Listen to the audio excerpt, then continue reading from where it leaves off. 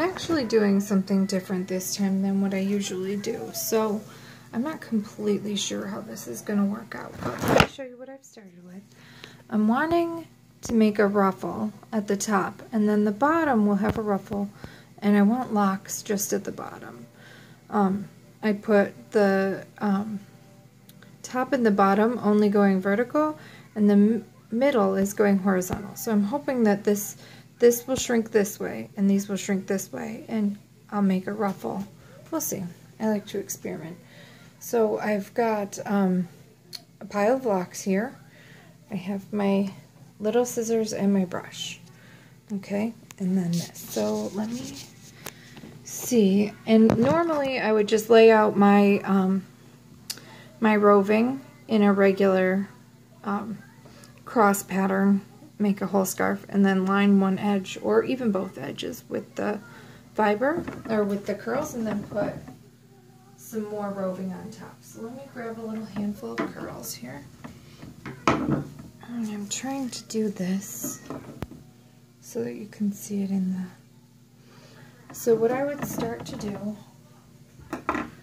is, this doesn't really need to be trimmed, so I just, and this is just a dog brush.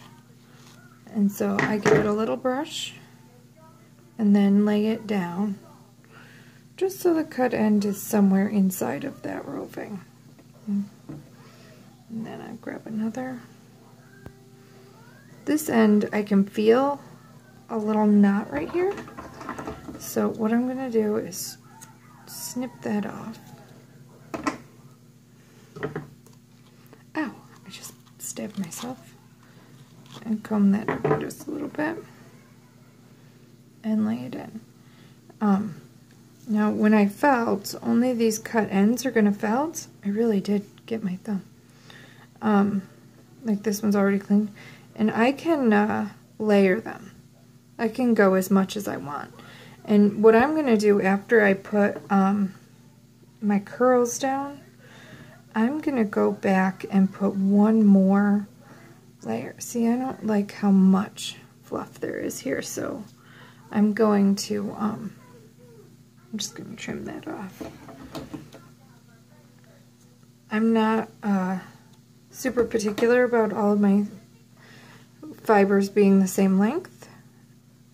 I'll just put the shorter one on top, and that's good for me.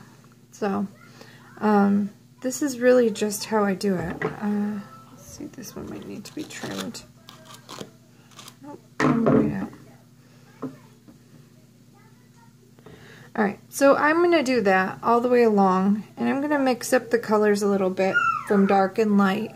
My curls don't actually match my roving really well, but I don't think that it's going to matter in the end. I think it's going to, when these all blend together, it's going to be kind of fun. And I think everything works anyway, so I don't really have any problem with uncoordinated stuff. So I'm just going to go all the way through, and I'll probably do 2 layers or maybe 3.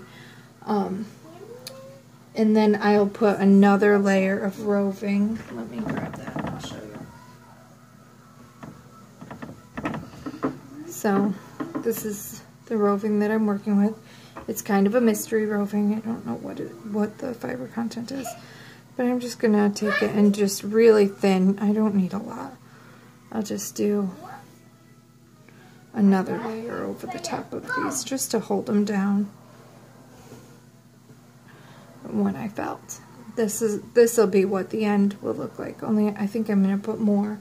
I have that whole pile of wool, of locks, and I don't know exactly how much that is, but I will just use it all.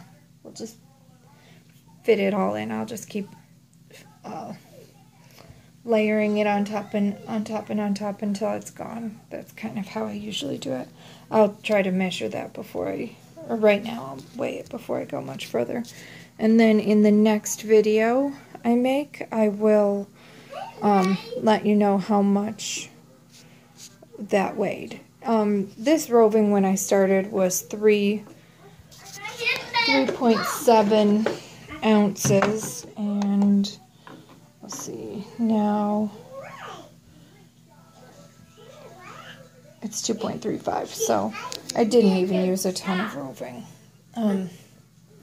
What is that, 1.35?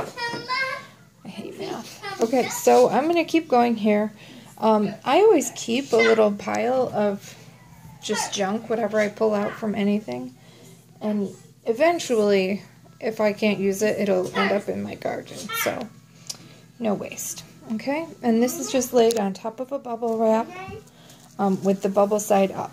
I'm not exactly going to be teaching you how to felt because I'm assuming you already know that. I'm just showing how I use locks. Okay.